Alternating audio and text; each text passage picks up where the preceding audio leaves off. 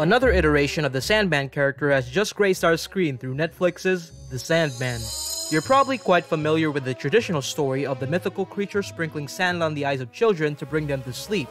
The dirt or rheum in our eyes was said to be the sand of the Sandman. Let's dust off those sands on our eyes and discover where that story originally came from.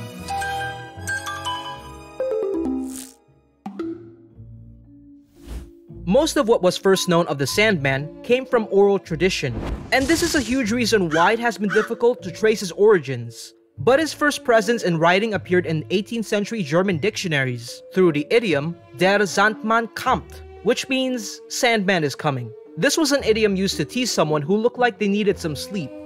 That then brought the Sandman into fiction. In 1816, E.T.A. Hoffman wrote the short story Der Sandmann, featuring a more gruesome Sandman.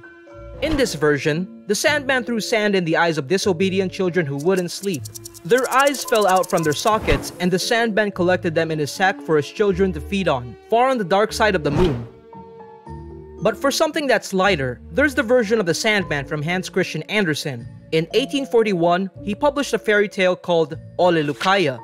Ole is a Danish first name, and Lukaia meant to shut your eye. In the tale, he visited a young boy every night for a whole week, tiptoeing upstairs in socks and a silk coat that keeps changing color, with a colorful umbrella on his hand. He then sprinkled dust into his eyes, lulling him to sleep to relate dreams and stories to him. At the end of the story, Ole Lukaia introduces his brother with the same name. His brother is Death. Instead of coming night after night to bring dreams, he only comes once and never lets one wake up again. Many more iterations of the Sandman appeared after that. The most famous ones right now would be Flint Marko from the 2007 Spider-Man 3, who reappeared on 2021's Spider-Man No Way Home, and Lord Morpheus or Dream on Netflix's 2022 The Sandman TV series. For a mythical character that is supposed to help us sleep, it seems that Sandman has been seemingly keeping our eyes wide open.